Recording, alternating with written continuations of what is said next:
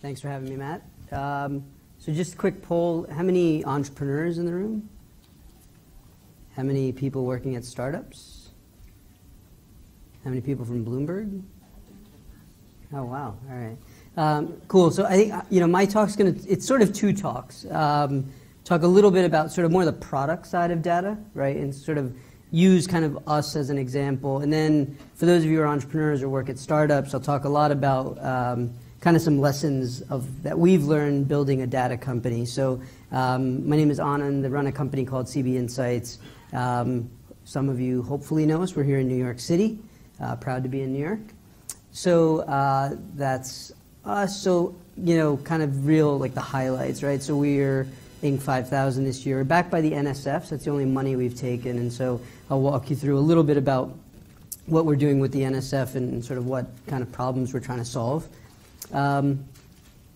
We are revenue funded, kind of growing quickly this year. So this is sort of our big thesis and our big focus is on what we're saying sort of is what's next, right? And so we are very data driven. We are a data company, obviously.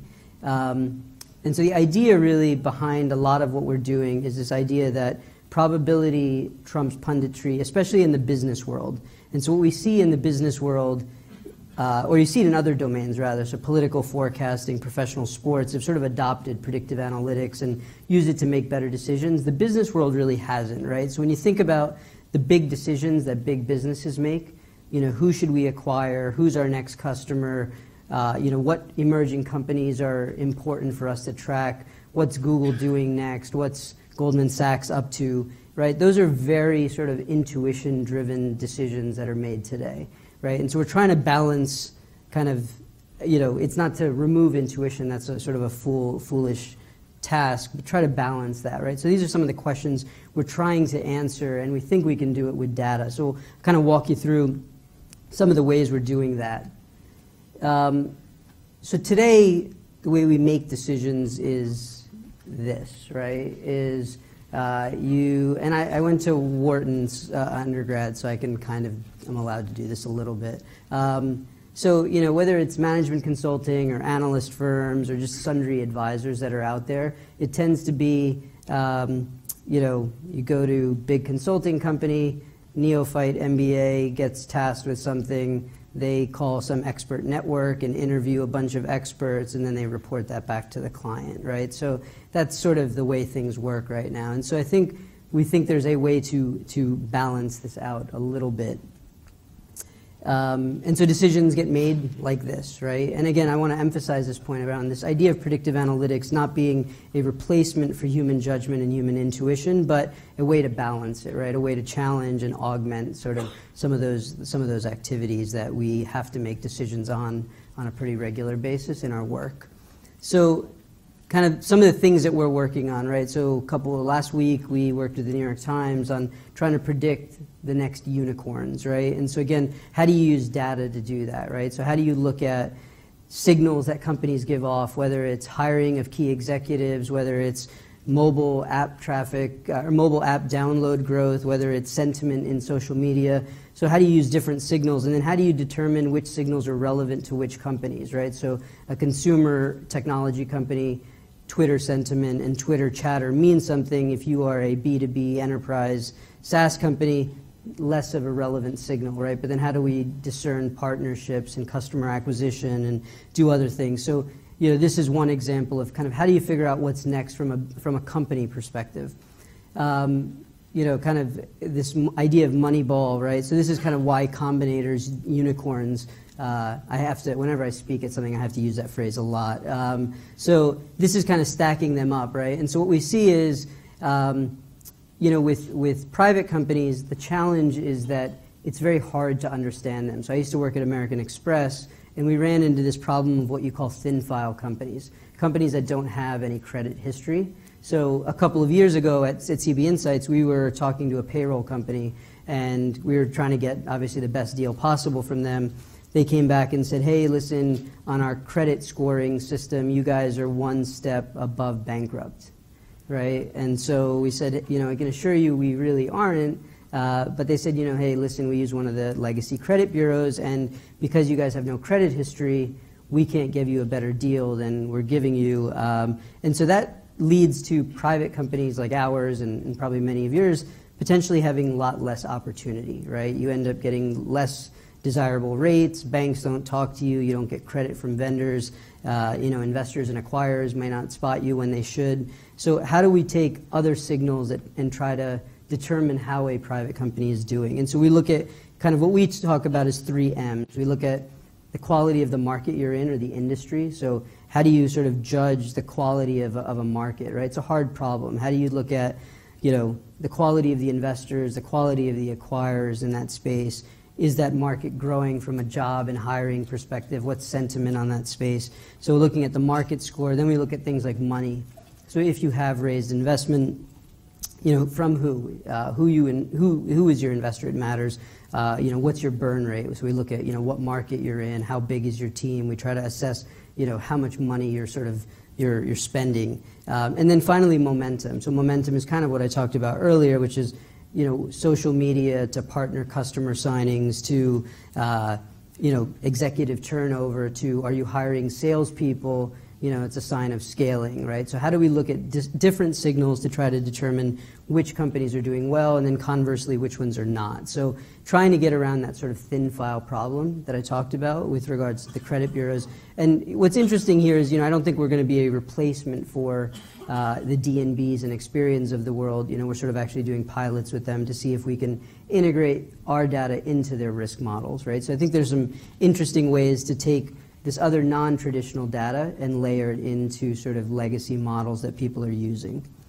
Who's your next acquisition, right? So again, like this is something we're sort of playing around with right now. How do you use data around, if you look at all of the articles that Intel is mentioned in, can you use topic modeling to figure out what their strategic areas of focus are, and then as a result suggest companies that they should think about acquiring, right? So another sort of hard problem. We're sort of in, version 0.5 of the algorithm behind sort of potential acquirers. But again, one of those big messy problems that today is very pundit driven, right? It's relationship oriented. And, again, we're going to augment that. I don't think it's a replacement.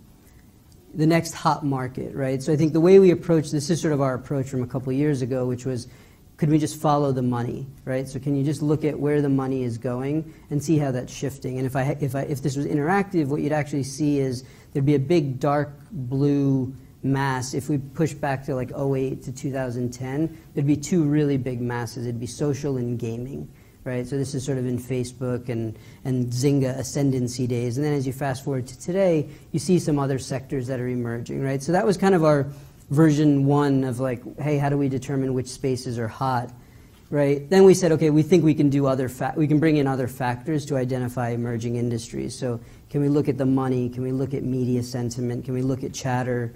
The size and quality of investors and acquirers and a whole bunch of other dimensions, and then kind of stack rank essentially a bunch of different industries and highlight for folks which ones are doing well.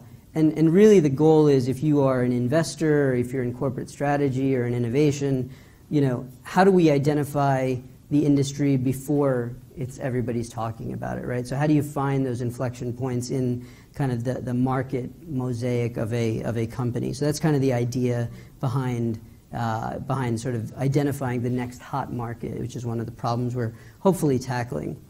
Your next customer. So this is something, and I'll talk about this in the next part when I talk about sort of mistakes or lessons learned, right? How do we, if you upload a list of your customers to us, we can actually tell you who else we think you should sell to, right? So using sort of a similar company engine. But these are, otherwise, we had a funding announcement. It was the NSF funding a couple weeks ago. I've been tracking it. So we've gotten 143 inbound emails from salespeople, right? They are all, with the exception of 2, are all just terrible, right? Like they show zero understanding of our business, just horrendous, right? But how can you augment and make their outreach and efforts more intelligent using data? So kind of who is your next customer using data? I don't think we've met a CEO yet who says, I have too many leads, right? Like that person doesn't exist, right? So how do we augment that? And then what's next for your competitors? So we have this kind of what we call the business social graph, right? So this is looking at some of the big players in financial services and where are they investing, right? And so if you can map their investments, their acquisitions, their partnerships, their product announcements, and look at kind of, where they're investing, what you start to see is this is kind of this overall view, and then this is Goldman specifically. And so I didn't pull in the JP Morgan one, but what you see here is like, Goldman's one just super active, but they're making bets in digital currency, lending, personal financial management. When you compare that, to, for instance, to JP Morgan, you see JP Morgan has sort of avoided the digital currency space, right? They're not doing anything in blockchain or Bitcoin, like Goldman is, right? So here you start to see kind of some of those nuances in terms of strategy that companies are employing. So that's kind of some of the problems that we think we can tackle with data. So I'm going to now switch gears to kind of the lessons learned, right? And so I think I am reticent to always do talks like this because this is not general advice, right? Your mileage will definitely vary. This will work for maybe some enterprise B2B data companies, but just take it with a grain of salt. I'm curious, do any of you get our newsletter? Oh, nice. Okay, cool. So our biggest learning, actually, our newsletter's grown really quickly, and it's been a big marketing thing. And Evan had a great, in his talk about people don't talk about marketing, so I'm going to be one of those weird nodes in that graph. But we changed our newsletter earlier this year, where we kind of started talking with less jargon. Right? When we started the company, thought we have to say leverage and synergy and talk like that all the time, and it was just really a terrible newsletter. And then we just started talking kind of the way we talk in our hip chat, at work, and it actually has led to a big sort of adoption. So I think if you're doing some crazy data thing that's really difficult, I think people still like to talk like people. So that's been our big lesson there. Do not be the low-cost provider. Again, I'm going to be very emphatic about this advice, but your mileage may vary. We started at some ridiculously low price. Just don't do that.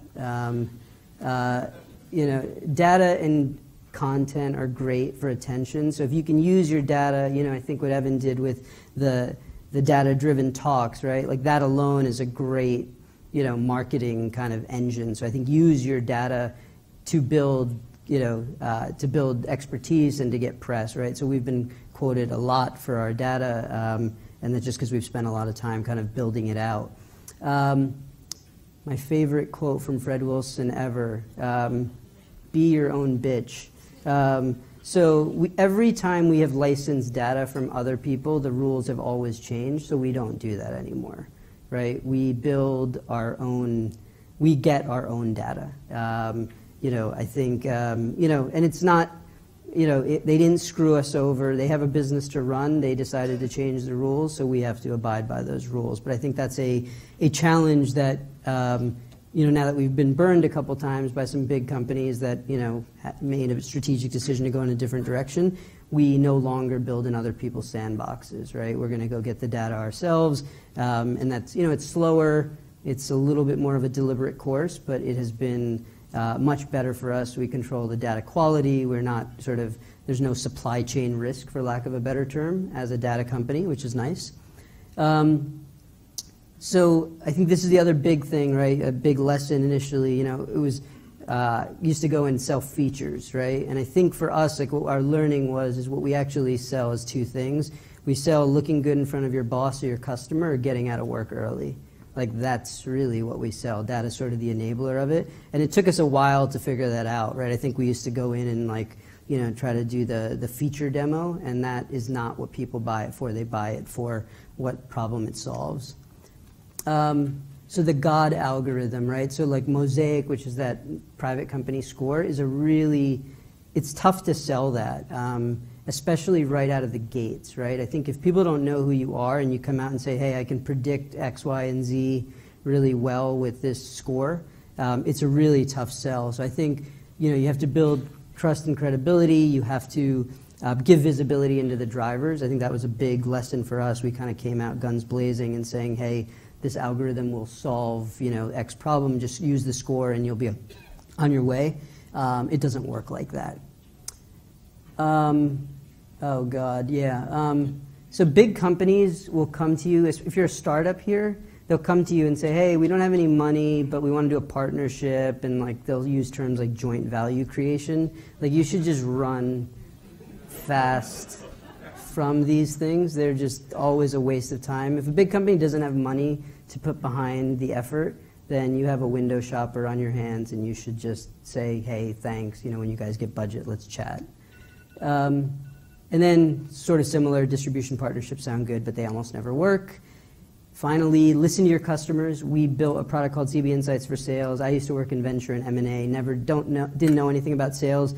Customers basically told us, hey, we think we want you to build a product that does X.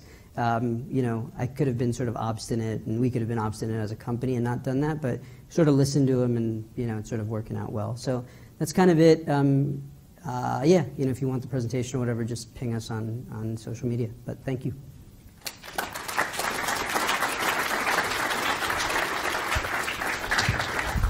Great, thank you. Terrific. I'm curious about the long-term vision. So the world of venture-backed companies, so that's dirty data, that's hard to get data, but the data is still out there. Is part of the idea to eventually become, in reference to this beautiful place, the Bloomberg for private company information, meaning are you going to go into the world of private companies outside of venture? Yeah, so I think, Bloomberg for private companies, I think, was always sort of the initial vision.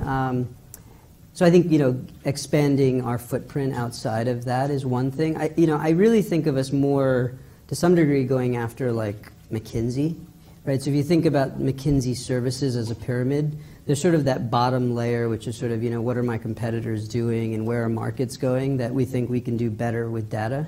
And I think that, scales across, a bunch of big organizations who are always looking into insights into where industries are going, what their competitors are doing. So I think that's where we see just a much bigger opportunity, ultimately.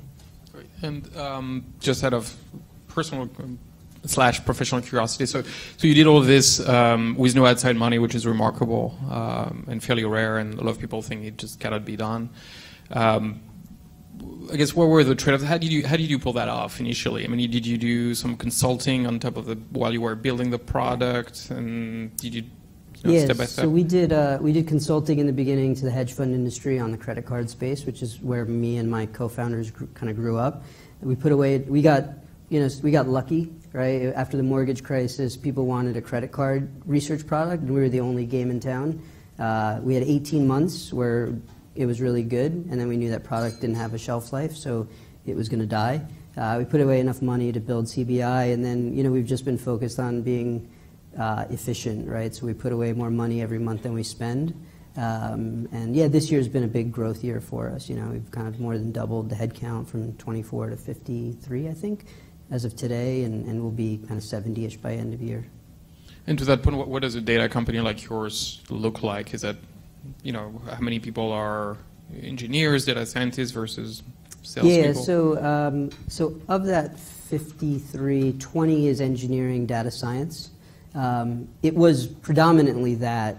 Sales was 2 people at the beginning of the year. It's now 15, right? So that we're scaling kind of the outreach and biz dev efforts. So that's sort of a new phenomena. And then we do, for those of you who get the newsletter, that's a free thing, but that's our marketing.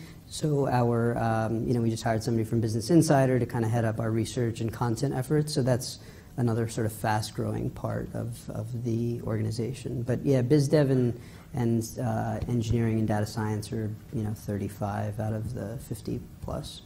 Very cool. So I'm going to open up to questions, but just one last thought. I thought the part on the fact that you don't sell data but you sell solutions is particularly insightful, and that's just by virtue of talking to a lot of people in the data sort of startup space. There's always a little bit of a disappointment around, we have great data, whether that's raw data or slightly less than raw data, and we'll sell it to people for millions of dollars, and then there's always this moment of where reality strikes and nobody wants to buy the data, or people want to buy data for very small amounts of money. And what you said, so selling solutions, or even like selling emotions, like coming home early, or looking good in front of your boss. I think that's exactly it. It sounds simple, but it's so fundamentally true. Yeah, I mean, I think the thing, we thought, because we're sort of data geeks, we thought, everybody likes to download data in Excel or R or whatever and work with it. That's 1 out of 20, 50, 100, right? Other folks just want, and they want sort of to be that much closer to an answer.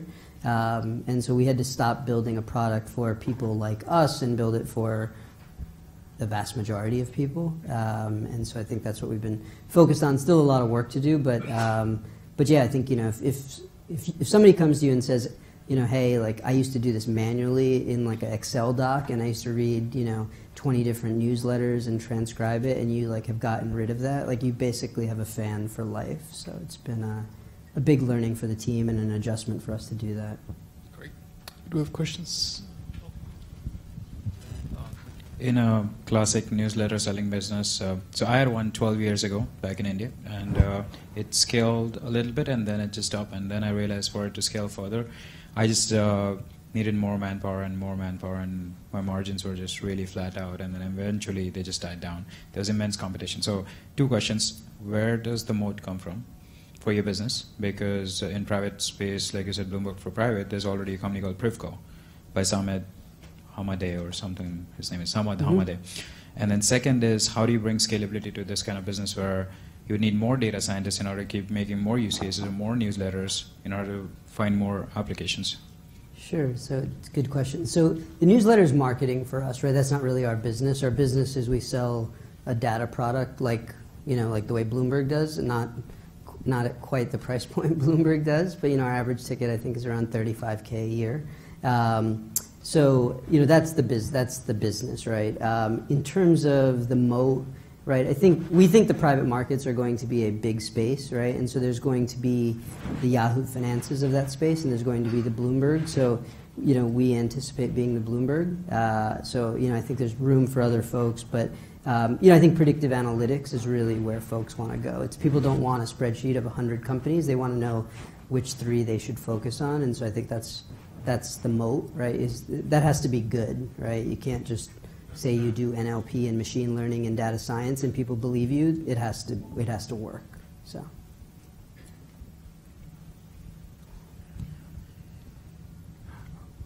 So you showed a graph of JPM versus Goldman, and you also mentioned that you don't normally work for free or low-cost provider. How accurate is that data, and did you partner with the firms to generate that, or you got it from free sources like Edgar Online or Yahoo Finance or anyone?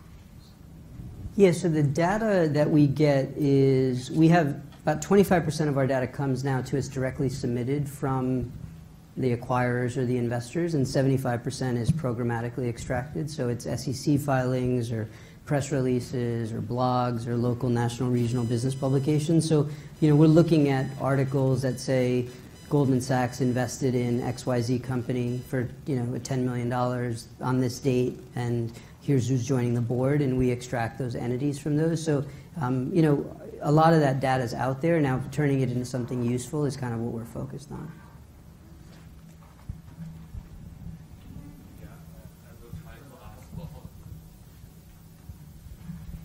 Hi.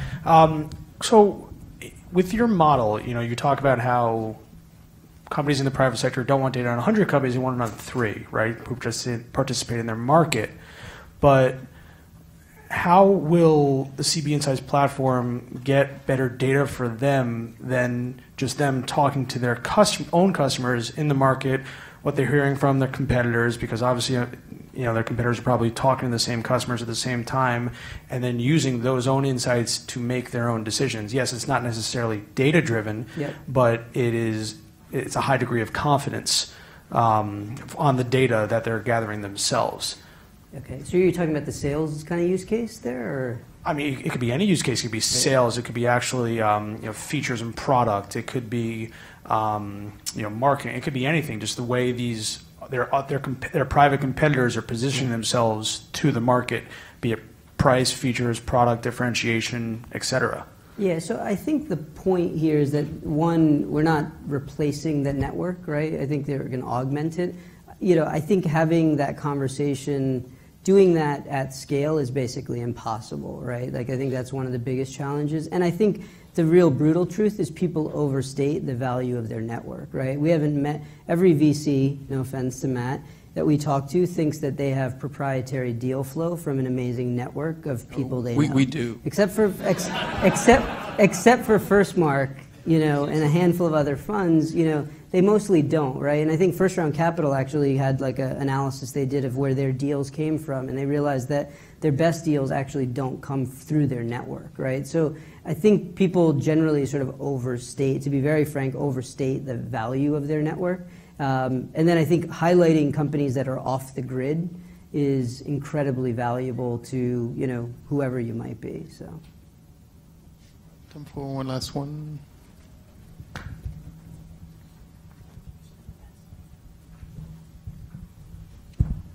I think you alluded to this in one of your slides and also in some of the questions that you answered, but who would you say are your top 3 customers, and who would you say are your top 3 competitors at this point? So, I mean, customers in terms of sort of personas or use cases, right? It's corporate strategy and innovation, which I'll lump together. It's biz dev teams. And then the last is a big group of what I'd call deal makers, which would be bankers, lawyers, VCs, right? So those are kind of our 3 big use cases. In terms of competitors, we run into Dow Jones, we run into Thomson, we run into Cap IQ. I'd say from a credible competitor perspective, that's who we throw in there. And then, it's a lot of money sloshing around right now, so there's a lot of like junk as well, but those are the big, those are the real ones. All right, on that note, thanks very much. Thank you.